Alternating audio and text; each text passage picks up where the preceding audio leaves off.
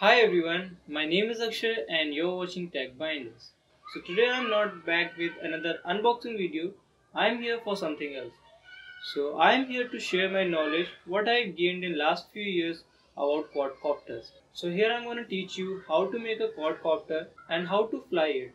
So it will be a series of videos which will tell you different parts and components about quadcopter and how you can fly it. Now the question comes for whom this video is. So these video series are for people those who are interested in quadcopter, those who are beginners, and I'm going to teach you everything from the basic level, so you need not to worry about, and for the moderate people. Those who know something about quadcopter but they are dreaming of to fly a quadcopter, so these videos are for those people. And even though it can help the pro people also in some way or other. So without further delay, let's dive in this video.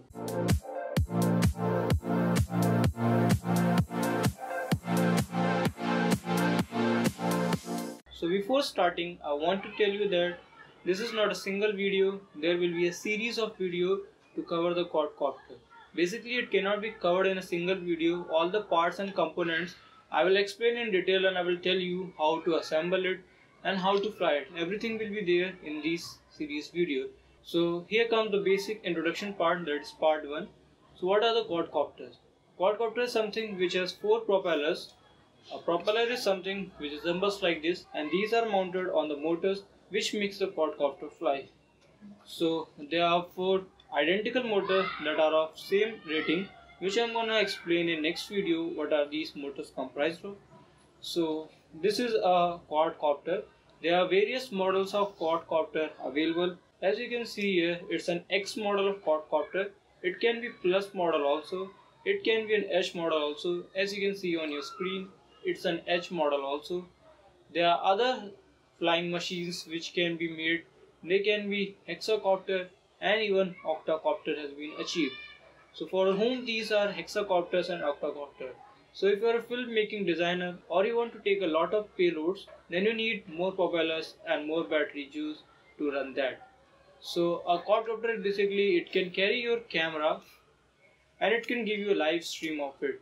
Apart from that, if you want to carry a DSLR or a high weight camera, then you need to have hexacopter or even an octocopter. With increasing the number of propellers and increasing the number of motors, you need to increase the battery capacity also, and it's gonna be heavy too. But it's gonna be more stable and it's gonna be more precise than these quadcopters. If you have already purchased the bundle from the Amazon, that is all the parts and components, I'm gonna teach you, and if you not, then please like this video and subscribe my channel and also comment it that so that I can provide my own bundle. The benefit of my bundle is that it's gonna fly and all the components and the parts will be tested by myself and then it come to you. So everything will be tested and I will make sure that everything gonna work. So if you've already purchased, no problem, but if you have not purchased, then please drop it so that I can add my product on the Amazon if you want me to do that. So here I'm going to discuss about chassis, that is the frame of the body, which is the main part of the quadcopter which handles. So there are various chassis available in the market.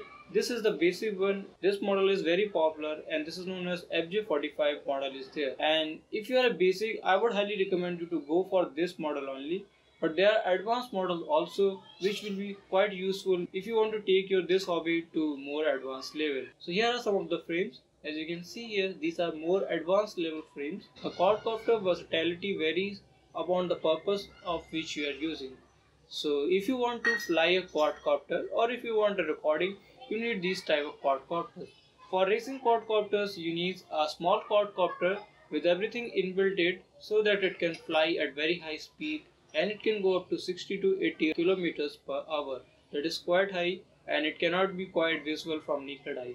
So it depends upon the choice for which you want to make the quadcopter. Well, if you want for any other than flying, then I can surely help you, but not in this video. Just comment it and I will help you in this making. Also, if you want to make a more advanced quadcopter, which I already made using Pixar flight controller board. If you need any tech assistance regarding the quadcopter, then also make it sure that you subscribe my channel and hit the bell icon so that you get notified when I upload videos. So before jumping into the next video, let me explain you different components that you require for a quadcopter, and in the next couple of videos I am going to explain the functionality of each component and how to interface with your quadcopter to make it a perfect quadcopter, basically you require a frame which I have discussed. Apart from frame, you need a motor. This is called a motor. This is also known as BLDC. What it stands for, a brushless DC motor, which I'm gonna explain details how you need to select these motors. And for controlling the motor, you require something like this. This is known as ESC, an electronic speed controller. So you need an ESC to control your motor speed, and this is gonna be useful. It comes in various ranges. It can be 25, 30, 45, and even higher amps rating. So how you can choose these ESCs, that is also I'm gonna cover in the next videos. Apart from ESC, you require something like this is known as propeller. The propeller comes in different shapes and sizes and different orientation also. To power up all these things, you required a battery. So this is a lithium polymer battery, also known as LiPo battery. So it also comes in various shapes and sizes and different battery capacities, which also I'm going to explain you. So which battery is best for you and what is the size of the battery that you require. No need to worry about it. And apart from that, you require an transmitter and receiver. So this is a transmitter, and if you have used some RC car, you will be familiar with transmitters like this. But it's a quite advanced one when you consider with RC car, because it has a more control and it has more range than the RC. And here's the receiver. So these gonna pair up and work it, and I will explain this also how it's gonna work. So you require this. This is the basic FSCT 6-speed transmitter and receiver, and it's very popular in flying quadcopter. There are some advanced also available. So if you are a beginner, I will recommend you to stick with this basic one, and I will cover up also how you wanna configure it and how you wanna interface with these and with the quadcopter. So everything will be covered. You need not worry about it. So here comes the main component of the quadcopter, and this is known as flight controller board, also known as FCV. So here it is flight controller board. It is KK 2.1.5. It's a very basic board and it's very good for beginners. I will recommend you to have this flight controller because I'm gonna cover up about this flight controller only. Why I chose this flight controller, because it is an inbuilt screen, so you need not to connect your flight controller to the computer and configure it accordingly. So it gives you more freedom to fine tune your tunings with this board only. So you need not require any extra device to connect it, and it's a hassle free also.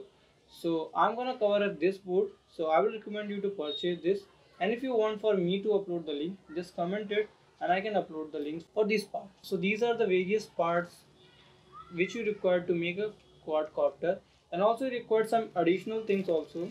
That is, you require a connector to connect with your quadcopter. This is known as XT60 connector, and I will provide the link for these also. And if you want to, you can get the accessories like a battery checker which can check the battery capacity, or you can use traditionally a multimeter to check the battery capacity. It's an additional one, it's not a recommended one. So this is all for today in this video, and we are gonna cover up the course in the next video. So thank you for watching, have a nice day, and if you have not subscribed and like my channel, then please do it and make sure you hit the bell icon so that you can receive the videos which I make later on. Thank you for watching, have a nice day. This is Akshay signing off.